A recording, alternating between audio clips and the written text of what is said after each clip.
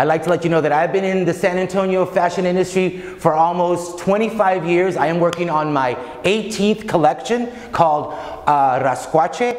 I am also the producer of Runway in La Calle, which happens yearly, and we're getting geared up for year number 9.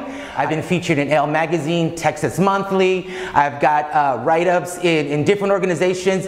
I've been helping with production in theater, fashion design, costume, kind of advocate a fashion scene that's been happening from the very beginning, back in the early 90s when I was part of doing fashion shows in places that were kind of unconventional at the time.